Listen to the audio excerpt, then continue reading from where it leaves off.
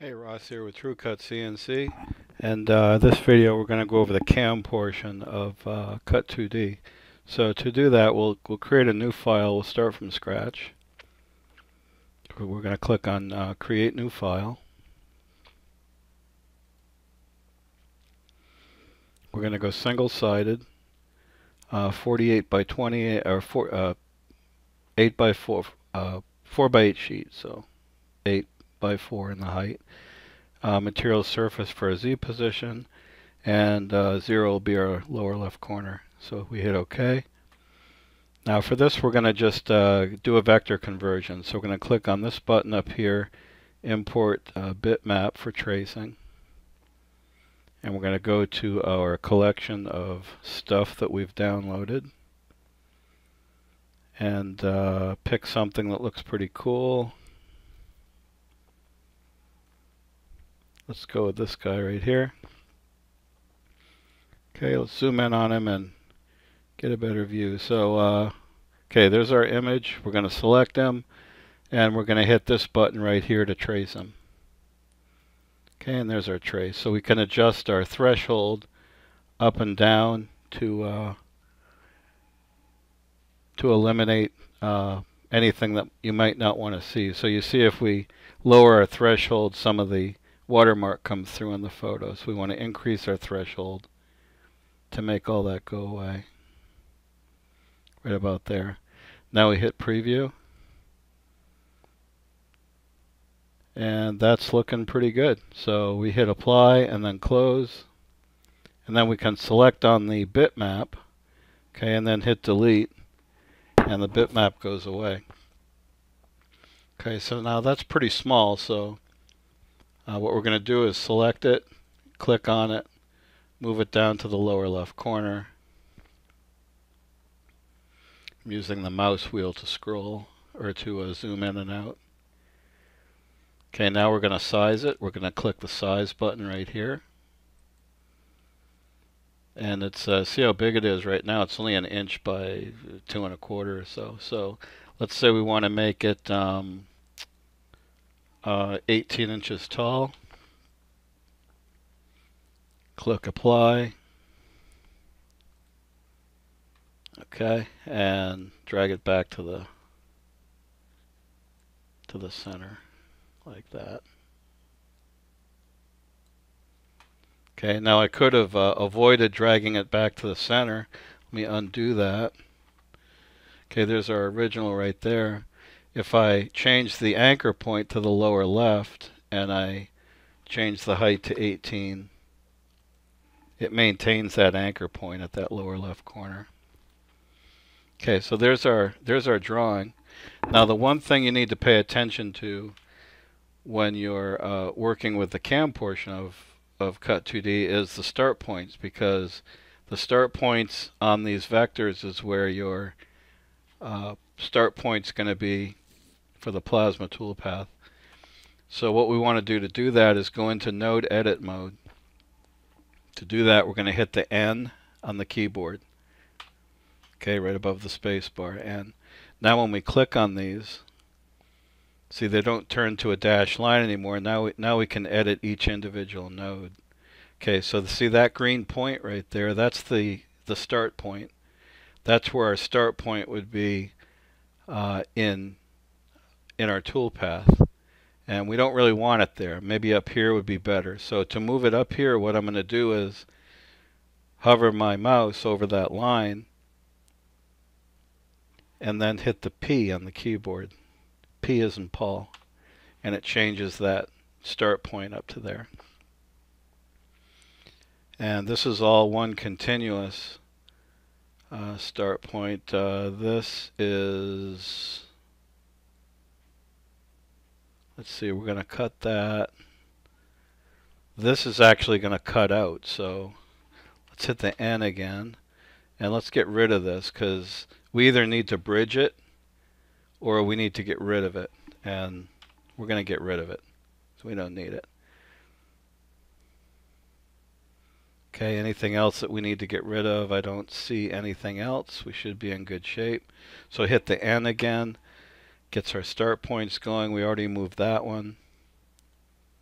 Okay, let's move this one, and we'll move him up to here. Hit the P, and again, hit the P. That one's okay. Hit the P.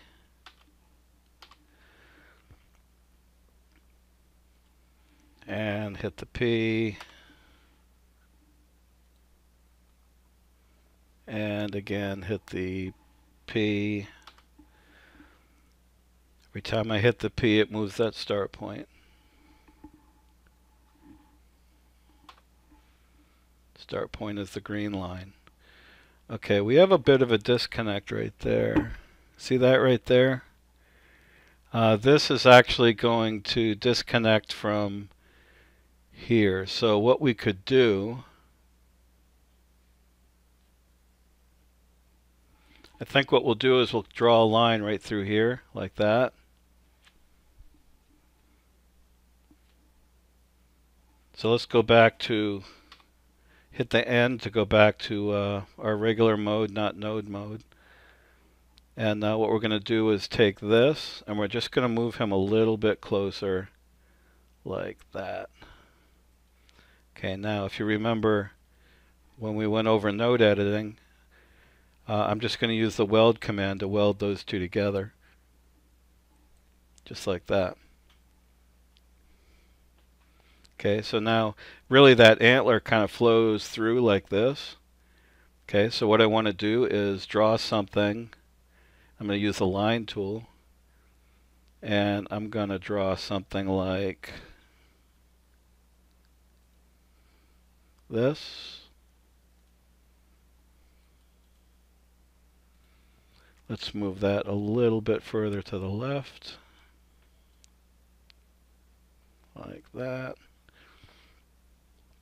Then we actually want to connect that. I'll show you why, because we're going to use the weld tool. Now let's join that. Hit join.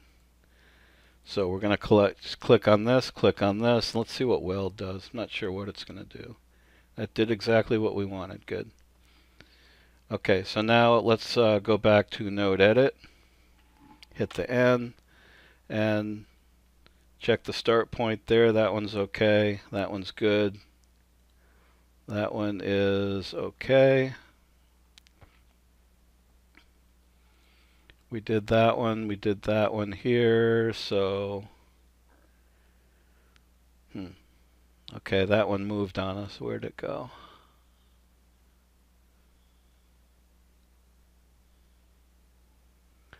Well, that start point moved on us, and I can't find it. So what we're going to do is just replace it right there. Okay, good. Okay, now hit the N again, get us back to normal mode. And okay, we're good to go. So it's 18 inches tall. Our start points are where we want them to be. We've hit node edit and changed our start point. So now what we're going to do is come over here to tool paths on the right side. Okay, click the pin button right here. That pins it open, so it won't keep disappearing on you. And then we're going to hit this profile toolpath button. Okay, so the first thing you're going to do is select your tool. So if you remember back when we set up Cut2D, we loaded a tool database. Well, when you hit select right here, that tool database is going to come up. So we're going to say we're going to cut this a 45 amps 12 gauge right there. Okay, now all these numbers, there's only one number here you can change, and that's spindle speed. And that is the percentage of the feed rate that this particular tool path is going to run. Okay, so if you have spindle speed set at 100, it's going to run 100% of what it's set to out on the machine. If it's set to 50%, it'll run at 50%. So for this video, we're going to set it at 100%. Hit apply. Okay. Okay, now this is going to be an outside offset, and since everything's on a single layer, Cut2D is going to automatically make these inside contours. Okay. So we're going to do an outside offset. We're going to do put a lead on it. And we'll do a circular lead. It's just going to be a fairly small one. And no overcut. Okay, and then we'll name the toolpath Deer 1. Now the selector, you're going to hit the selector button.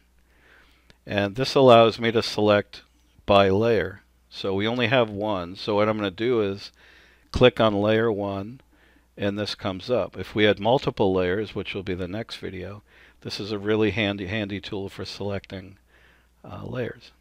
So now we hit close. The entire thing is selected. We hit calculate. Okay, now this is telling us that our lead in was a little bit too big to fit in some places, so it either made it smaller or it omitted it completely. Okay, so we can go back in and look and see where see what went wrong there. Okay, so right here, this opening was a little bit too small to fit a lead. So it stuck the lead over here in the corner. Okay, so the way we could deal with that, we could either use a tool with a smaller kerf. In fact, we couldn't even cut that. We could use a tool with a smaller kerf, or we could cut this with no kerf. Okay, so let's do that. Let's cut it with no kerf. So we're just going to take the outside offset off, and we'll leave it on the toolpath. And we're going to do the same thing with leads, but we're going to make them smaller. Let's go 0.1 and 0.2 and hit calculate. Okay, there we go. So that's a little bit better. I've got that cutting now. I've got everything cutting. This was too small, still too small to fit a lead. That's okay. But everything else looks good. And this should cut fairly well. Okay, so now that we've got that done, we hit close. So again, we'll go over that again. Let's edit that toolpath. The only thing we selected was our tool, our vectors, outside, inside, or on. You're always going to select climb cut. And our leads. And that's about it. If you want to go ahead and set your start at, we usually leave that at optimized start points. Corners, we usually have set to sharp external corners. And if you use a line lead, I believe that becomes active. Order, we go left to right, and we don't do anything with ramping. So that's the only thing, really. You're going to change your lead, your vectors, your machine inside, outside, and your tool. Hit calculate.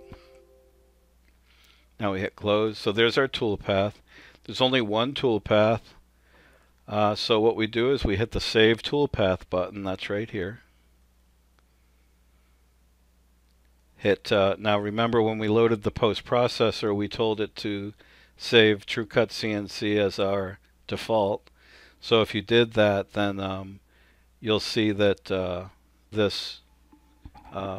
our post processor will come up here as the default.